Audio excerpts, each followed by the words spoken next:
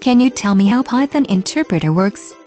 Python's interpreter essentially eliminates the need for a compiler by interpreting the code at runtime.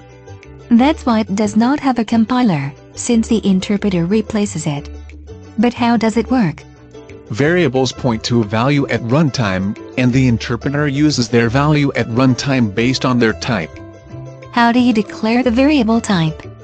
You do not have to declare variables with Python's interpreter, though the language does have standard variable types like integer. Glad to know something about it is standard. Python determines the type of every variable and its value at runtime, though that could change each time you run it.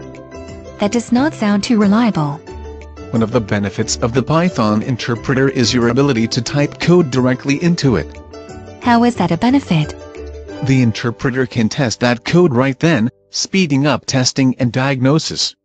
Reading a variable that doesn't have a value, the interpreter can figure out results in a runtime error.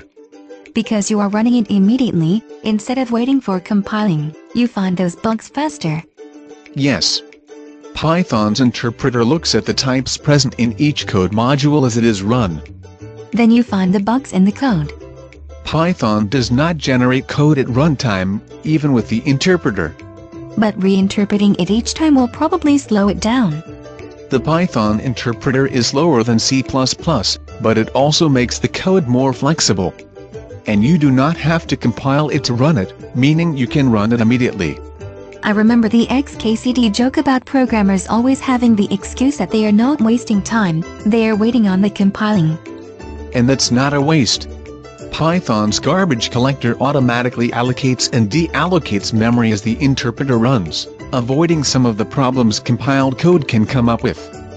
That's probably why I've never run into a Python error, but tons of Java errors.